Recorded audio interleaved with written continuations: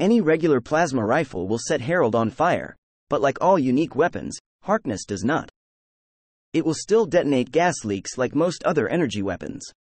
This plasma rifle is unavailable after completing The Replicated Man by giving Dr. Zimmer the android component. It is still possible to receive the rifle and complete the quest this way, but it must be obtained before giving Zimmer the component.